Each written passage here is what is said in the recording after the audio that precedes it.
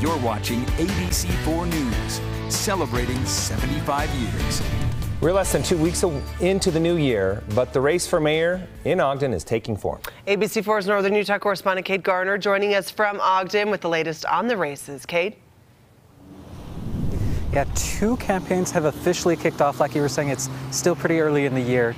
And those 2 campaigns could be going up against current mayor Mike Caldwell if he decides to run for a 4th consecutive term. Now, I want to introduce you to those 2 candidates. There's Taylor Knuth. He's launching his campaign yesterday, and Angel Castillo launching hers today. Now, Knuth and Castillo are transplants to the Ogden area, but have called the city home for decades. The candidates, coming from poverty and knowing what it means to struggle to pay rent, want to improve housing costs within the city. Knuth would like to see rental properties built on city-owned land as a way to keep rent low, and Castillo would like to see planning for smaller homes on smaller lots to make it more affordable for first-time buyers. I'm making a few promises early on in the race. The first is to listen more than I talk. And I am going to make sure that every quarter that I am going to have an open town hall. I reached out to the mayor's office today. He's out of town, but according to his office, at this time there is no official announcement as to whether he will or won't be running. And we will hear more from these 2 candidates coming up at 6. Reporting live in Ogden, Kate Garner, ABC4 News. Thank you, Kate. New at 5, changes to the way tickets will be handed out to political debates. The Utah Debate Commission launching a review into the ticketing process after allegations that the audience for the U.S. Senate debate last year was stacked in favor of Senator Mike Lee, and that his supporters broke debate rules with disruptive outbursts. Changes for the next round of debates include reserving tickets for universities to distribute to students and staff for a more balanced audience, and creating a plan to handle unruly audience members during debates to stop those disruptions. Salt Lake City Mayor Mendenhall speaking about the future of the city's climate today at the Outdoor Retailer Expo. Yeah, the show's back in Salt Lake for the first time in 5 years, along with hundreds of vendors coming back to the city. The Outdoor Retailer is introducing Campfire Chat. So Mayor Mendenhall sat with Olympic athletes to discuss the possible return of the games to Utah's capital. The mayor saying she's determined to improve Salt Lake City's climate to make sure it's ready to host the Winter Olympics in the coming years. That the snow is there, that the water is clean, and that the air is beautiful and pure, and that when you're up at the resorts, you can look down and see the awesome new capital city, not have to look through a blanket of sludge. The mayor saying Salt Lake City will be at 100% renewable energy by 2030, the same year Utah officials are pushing to bring the Winter Olympic Games back.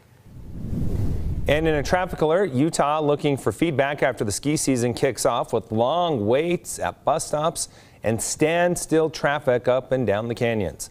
A survey out now for public feedback on transportation options and changes for Big Cottonwood Canyon. If you're interested in offering your 2 cents, you can find the survey at cwc.utah.gov. It'll be going through February 10th. Time now for Utah's most accurate forecast with Alana Brophy. Weather rates certified 11 years in a row. Okay, I have about 4 cents when it comes to traffic. The traffic in the canyon. We've talked about this. this. But so many people just so excited because of all this snow we're getting in the mountains. I have a nickel's worth, and yes, people are excited, but that's the fastest way to make me cry. Looking at that sign that's like, no parking left at Brighton. Oh, it's killer. So yes, we are adding snow to the high country, but it's rain down here in the Salt Lake Valley. Live look from our ABC4 camera, our Colonial Flag Tower camera, where temperatures are still in the upper 40s, pretty mild in that southerly flow. Now dealing with rain, bringing in plenty of moisture. In the last 24 hours, we have been hit hard with this atmospheric river, more than 5 inches up at Timp. Can you believe that? Sundance getting 2.8. The southerly flow really favors Provo Canyon. Backside of the Wasatch doing well. Cache Valley getting almost 1.5 inches in Garland. Pleasant Grove looking pretty good there. We know Cedar City, Provo, South Ogden, throughout the state, north to south, we are benefiting from this moisture as it comes in over 1 inch in Bountiful and Harriman. Healthy totals. Why are we seeing this? It's this atmospheric river. You've heard that before. We get this big trough that's over the western United States, but we grab this subtropical moisture, we funnel it in to the coast, and then we drag it into the Beehive State. So it's our moisture source, which is why with that southerly flow we have milder temperatures, and that supports rain. It's our second wave of moisture coming in now, and it's going to hold steady through tonight. We've got weather alerts in effect. They're going to hold on through Wednesday evening. A cold front tracking our way, definitely going to bring the chance of some of that rain turning over to valley snow, depending on how cold it gets. And we're keeping our eye on the potential of a squall line. It's going to be an interesting evening. Live look at Bryce Canyon, where the snow's been coming down. People were just running around in the snow with their skis behind those buildings. They know that the snow is going to continue. It's an area under a winter weather advisory. All of our mountains actually in Utah in purple under that advisory. So is Castle Country, where it's cold, the Basin, southwestern Wyoming, and Cache Valley. These are areas expecting accumulating snow. You see that winter storm warning in pink. The southern end of the Wasatch and the western Uintas, they're going to get hammered by this. The highest snow total is going to come out of there, and that's where avalanche danger really is going to spike. Speaking of, an avalanche watch now posted through 6 a.m. tomorrow, and that does include the Provo area mountains. After that avalanche, you know why. That was natural occurring. We've got heavy wet snow that continues to pile on top of itself. Not great news. And then you add rain to the mix, which we see in southern Utah right now. It's filled in the southwest desert over towards Moab and in the north. Again, we're watching the potential of this squall line coming through the western side of Tooele County and towards Box Elder. Look at that heavier rain over the lake heading towards Farmington, Salt Lake. We're definitely tapping into it, and that doesn't usually happen with a southerly flow, but it's here. Warmer temperatures with those upper 40s. That's why. Can you imagine if it was snow? What a mess.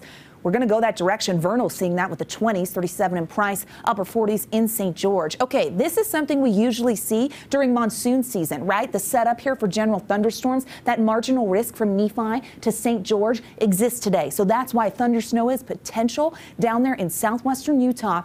And we know that we're going to see the potential of a squall line, which means rapid visibility lost. Okay, here's the front. It's coming through with this next wave of moisture. It moves on. We get wraparound here and cold air allowed to filter in as we head into the evening. Look at how we stay soggy. This is for the overnight where we start to switch things over, and it could be cold enough in the valleys in northern and central Utah where we get snow and accumulating snow at that. Snow level dropping to the valley floor. By tomorrow, moisture gradually starts to taper off. Okay, how about that squall? Let's talk about it. This is a picture of one that happened last year. Gusty winds, and the only difference between a squall and a regular snowstorm is the time, 30 to 60 minutes, but we know the impacts can really be treacherous, and we're going to see the potential for one as we head into tonight. Additional snow. Yeah, the mountains looking at 8 to 16 more. Can you believe that? Rain in the valleys, but we could see a trace to 3 inches if we get cold enough air. 30s and 40s for those daytime highs along the Wasatch Front and on the eastern side of the state. 30s and 40s for the I-15 corridor. 50 in St. George. Okay, how about some high pressure? Want to say hi to the high pressure? You get to Thursday, Friday, Saturday down there in southern Utah. But the jet stream stays in place, which ushers in another system for the latter half of the weekend and into early next week. We see that for the north as well. Look at those temperatures in the 40s. Hold on, we hit 50s today. Is it January? Yeah, valley rain, mountain snow holding steady, and another one on the 7-day. But how amazing is that to hit 50 and still get snow in the mountains? It's pretty. It's Utah, Glenn. It's like the best of both worlds. It's what we love. I love it. Right? We can golf. We can Exactly. ski in the same day. We like to play. That's how it goes. Wait, where are we golfing? This guy, wherever he can, wherever he can. The indoor mini golf course? All right. Thank you, Alana. Time now for a look at sports with Wesley Ruff.